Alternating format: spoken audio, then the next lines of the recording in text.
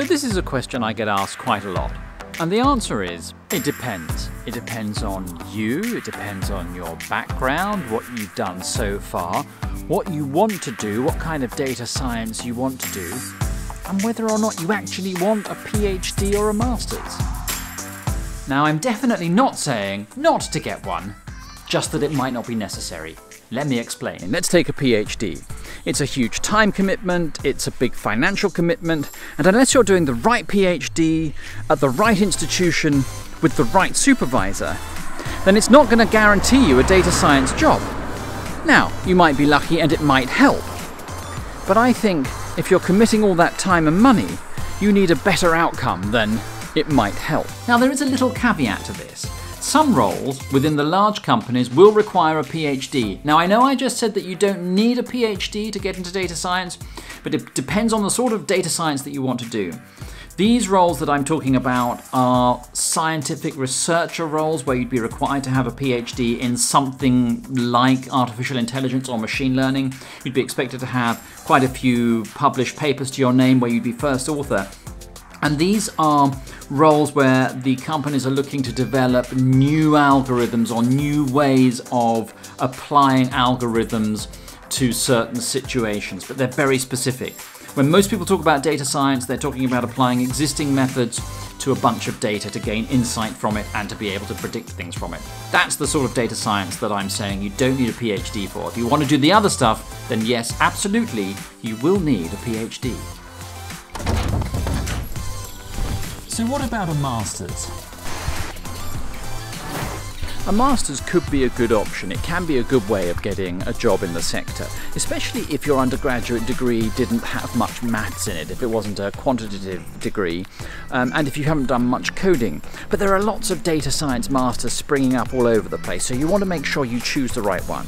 Choose one that isn't too long. You don't want to spend years doing your master's, so if you can find a one-year master's, that would be great. You don't want to spend too much money on it, but you also want to make sure that there is some guarantee of a job at the end of it. So before you apply for the Masters, make sure that you've contacted them to find out what sort of links they have with industry and whether there's a placement and what sort of support they provide once you've done the Masters to get you a job, because that's what you want it for. That's why you're doing this.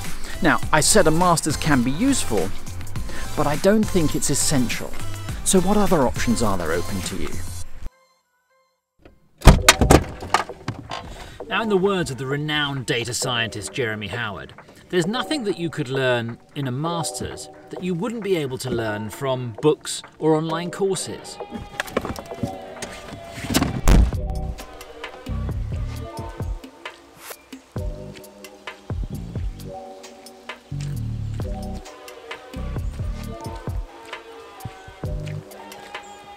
Now, of course, you won't get the interaction with books and online courses that you'd get on a master's.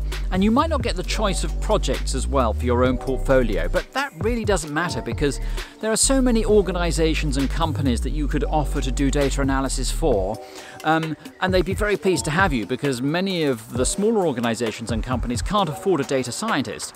And that way you can build up your own portfolio, which will give you something to talk about when you're interviewing for data science positions, and you're definitely going to need that.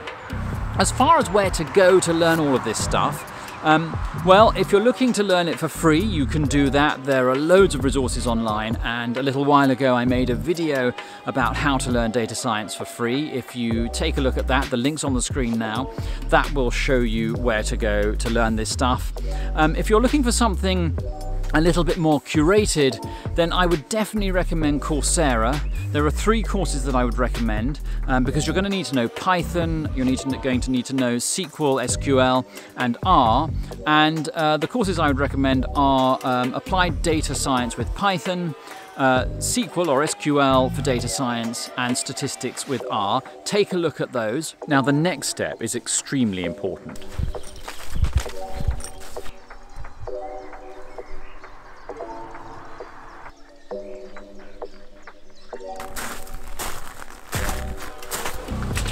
Once you're making progress, you're working through the online courses, you're reading your books, you've got a couple of projects under your belt, then you're going to start applying for jobs.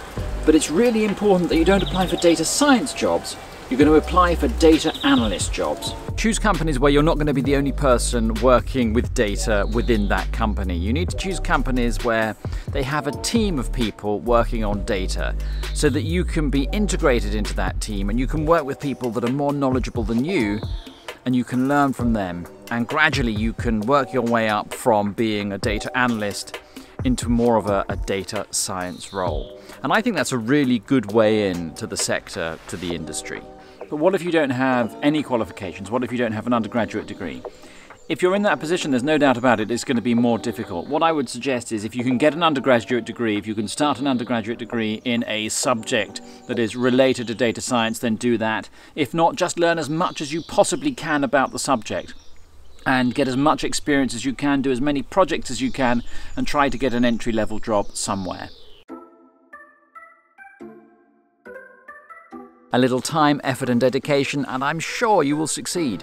Let's have a quick recap. I don't think a PhD is necessary. A master's is useful but not essential. What's really important is to have some projects that you've worked on, learn as much about the subject as possible, and then aim for an entry-level data analyst job. Just one final thing to say now, and that is, I don't want you to think that I'm trying to put you off doing a PhD. There are loads and loads of great reasons for doing a PhD, and a PhD can be a fantastic life experience, it can be a fantastic learning experience, and it can really help you with your future career. All I'm saying is, if your only motivation for doing a PhD is to get a job in data science, then I don't think it's worth the effort. But if you just want to do one anyway, that's great. They're fantastic things to do.